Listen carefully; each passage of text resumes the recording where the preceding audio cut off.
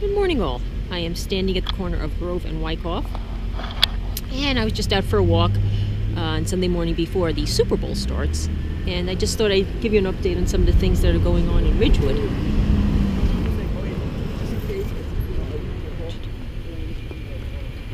Now, this building was the old Knights of Columbus, a very old building, and it's getting a major overhaul, and it looks like a nice building.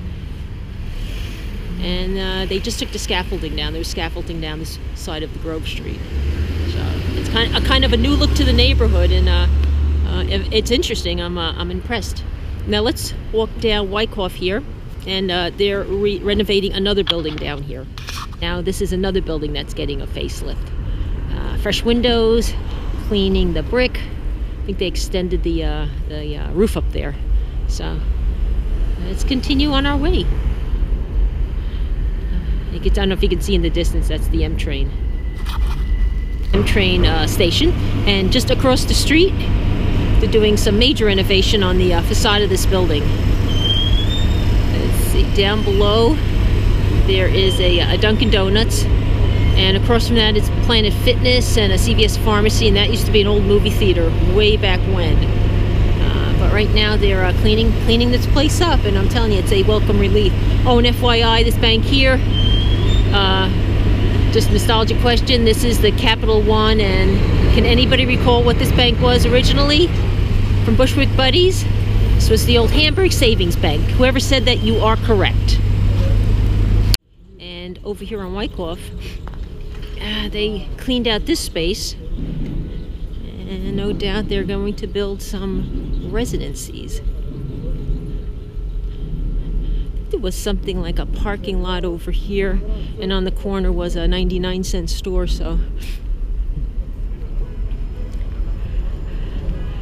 this is Wyckoff Avenue, and I am approaching, I believe it is Madison Street.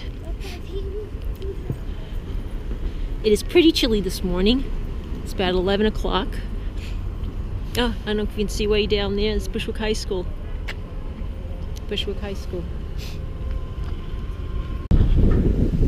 This I'm just recording to show you guys how cold it is out here. A little waterfall there just got frozen. And now I'm standing on Putnam off Wyckoff.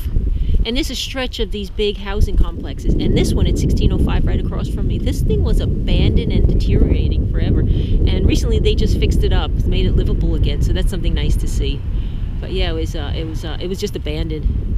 All right, we continue on. And my last stop for today, I'm at St. Nicholas Avenue and Palmetto Street. That's the M-Train tracks. Just wanted to show you this building across the street. There's a laundromat here. Recently, there's a laundromat, and to the right of it was a little warehouse. So anyway, this stretches all the way to the other side to Myrtle Avenue, and I read that they're going to tear this down. It's a huge space.